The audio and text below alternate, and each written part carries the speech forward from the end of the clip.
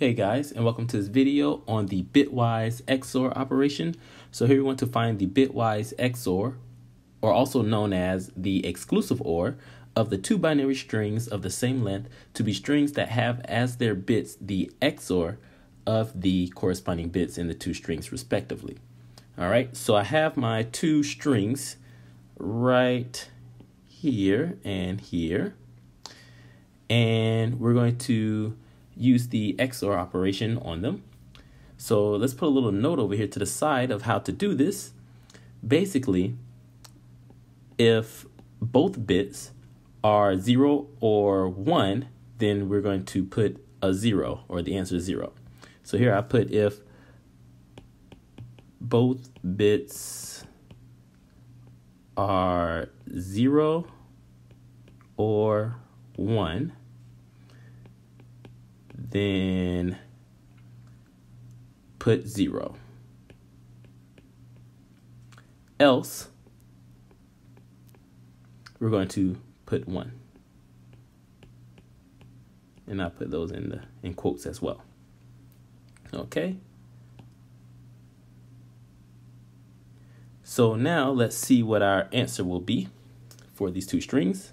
So for the first string, we have 0, 1, 1, 1, 0, 0, 1, 0, 0, 1, and then the string under it, or the binary string under it, is 1, 1, 0, 1, 0, 0, 1, 1, 0, 0.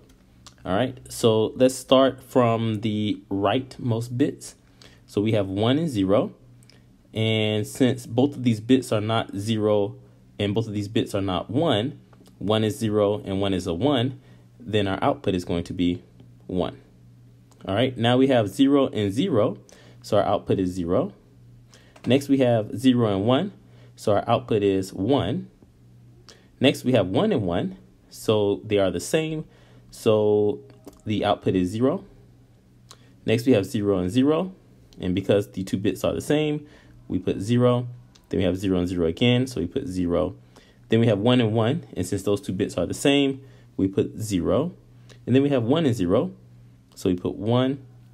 Then we have 1 and 1, so we put 0 because the two bits are the same. And then we have 0 and 1, so we put 1. And so that is our answer. Oops, let's make that line a little bit better. Okay, so thank you guys. I hope you enjoyed this video. Please leave any questions you have in the comments section. Don't forget to hit that subscribe button and that like button. And as always, guys, thank you for watching, and I'll see you all in the next video.